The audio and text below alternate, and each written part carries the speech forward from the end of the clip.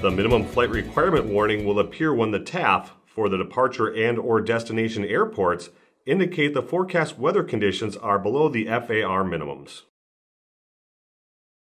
A yellow warning triangle will appear on the trip planning icon on the home screen main menu, upcoming trip, departure and/or destination airport on the trip planning form.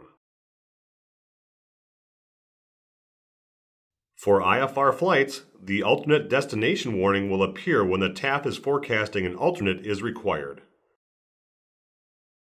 The alternate selection guide displays information for nearby airports, including ceiling and visibility.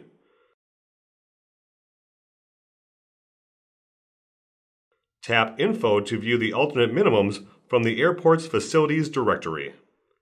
Simply select the preferred airport to file as your alternate. Visit the App Store to download a 30-day free trial of Garmin Pilot.